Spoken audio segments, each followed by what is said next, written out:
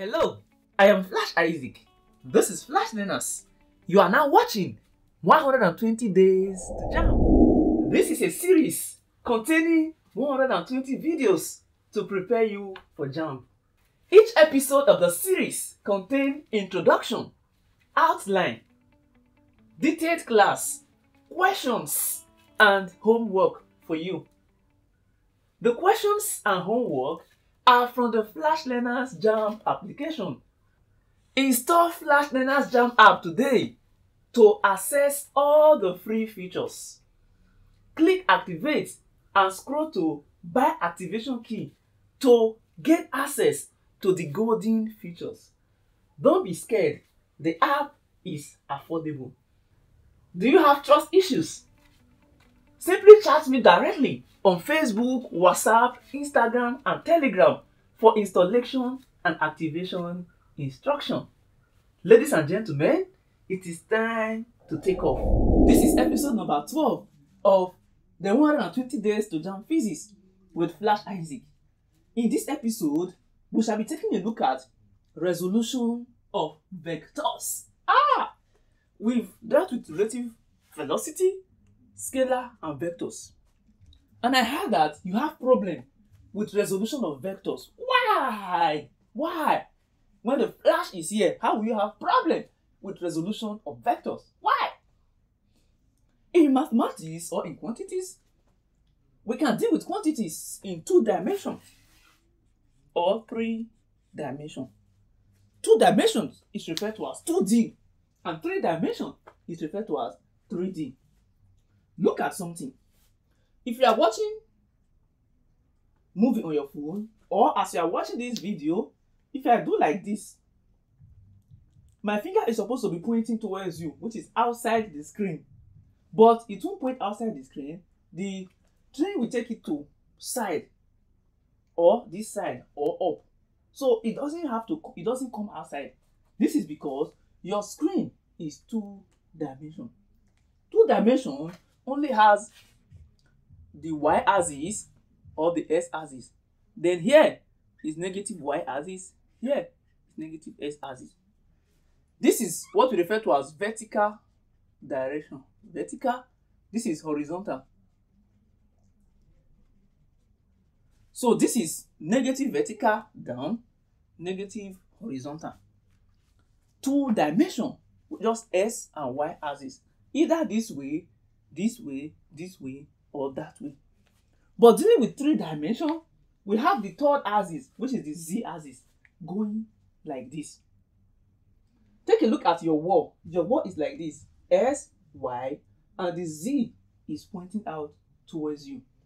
If you watch all those 3D games, or you watch 3D movies, you use 3D glass, you notice that things basically fly out of the screen. They are coming towards you. Someone can just take a knife and do like this. You get so shocked because it's coming towards you. So that is the z-axis dimension. For this level, we are restricted to only 2 dimensions to resolve vectors in 2 dimensions. Since vectors are in 2 dimensions, or we are dealing with 2-dimensional vectors, and if something is going this way, like this, we will say vertical direction.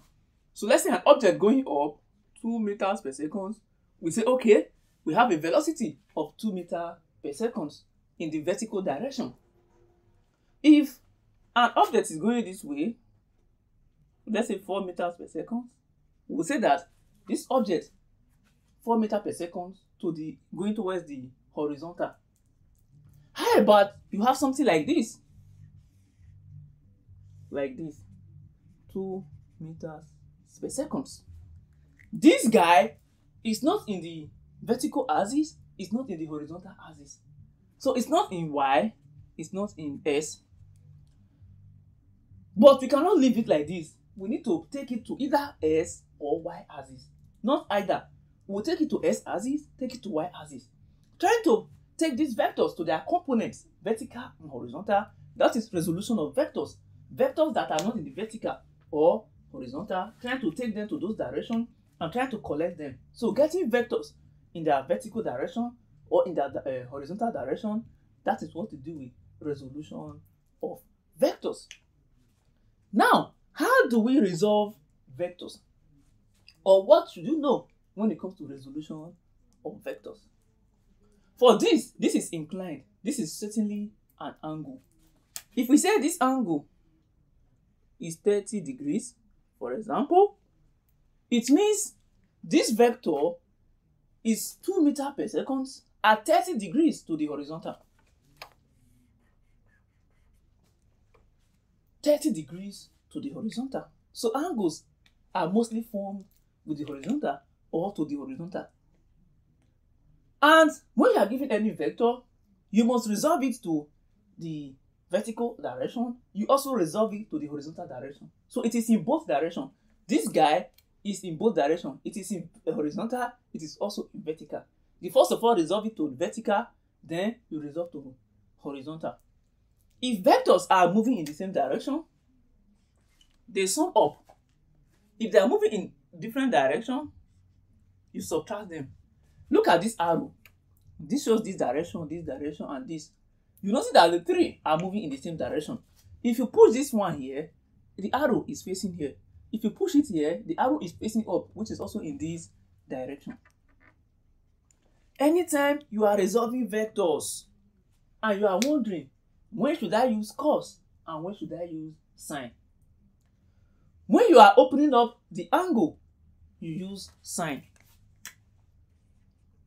When you are closing the angle, you use cos. What is opening and what is closing? If I say resolve this 2 meters per second to the horizontal or to the x-axis, you are simply closing. You are resolving, you are pushing it down to the x-axis. You are closing this 30 degrees.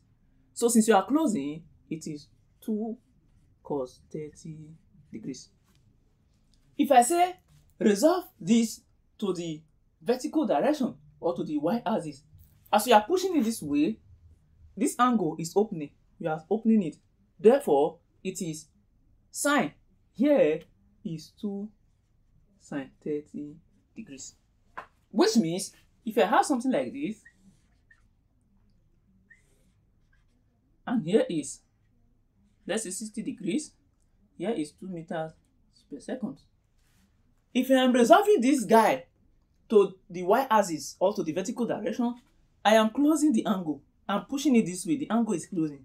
Since the angle is closing, it is 2 cos 60 degrees. If I am resolving it to the horizontal or to the x-axis, as I'm drawing this thing here, come down. You notice that the angle is opening. I'm drawing it, the angle is expanding. So here is 2 sine 60 degrees. So your mentality should not be that if you are resolving to the horizontal, it must be cos, and to the vertical, it must be sine. No. It depends on where you are, the angle, whether you are opening or you are closing the angle. Dealing with vectors, you will be asked to find the magnitude and direction. Magnitude of any vector is that particular number that gives us the effect of the two forces together. If I give you like this,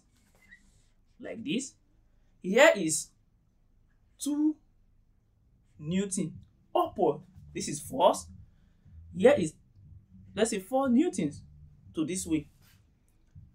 You need to look for one force that will give you the same effect as both of these forces acting together. That is the magnitude. That is the result.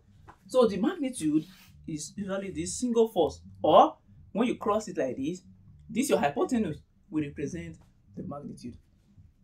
From right angle to triangle, using triangles of vectors, we know that hypotenuse is equals the square root of opposite square plus adjacent square. Similarly, if you are resolving vector, the resultant of vectors is referred to arrow is equals the square root of the vertical vector squared. After you resolve to the vertical, your result square is plus the horizontal squared. In this vector, the vertical component is 2 sine 30. Horizontal is 2 cos 30. So resultant is equals the result of your vertical 2 sine 30. 2 sine 30 degree is 1. 1 squared plus 2 cos 30 degrees is root 3. 1 squared plus root 3 squared, the square root of everything should give you 2. This is the resultant, and resultant is the same thing as magnitude of the vector. Let's take this question as an appetizer. The diagram above shows 2 vectors. 2 vectors, 6 going this way, 8 going this way. What is the value of the resultant vector? What is the value of the resultant vector? That is the single vector moving this way is the resultant vector. In this vector, you notice that we already have the vertical component. We already have the horizontal component. Both components are available. We therefore don't need to resolve anything to the vertical or to the horizontal since they are already given. It is only when they have not been resolved that we need to resolve. Since they already gave us, the resultant will simply be the magnitude of the vertical squared plus horizontal squared. This is the magnitude. Vertical squared plus horizontal squared, the square root of everything. And that will give you Vy is 6. 6 squared plus Vs is 8 plus 8 squared. That should give you 10 newtons. 6 squared is 36 plus 8 squared is 64. 36 plus 64 is 100 and the square root of 100 is 10. So 10 newtons is the magnitude. So this is it as an appetizer. In the next episode, we shall start solving standard vector questions. I trust you understand so far. See you in the next episode.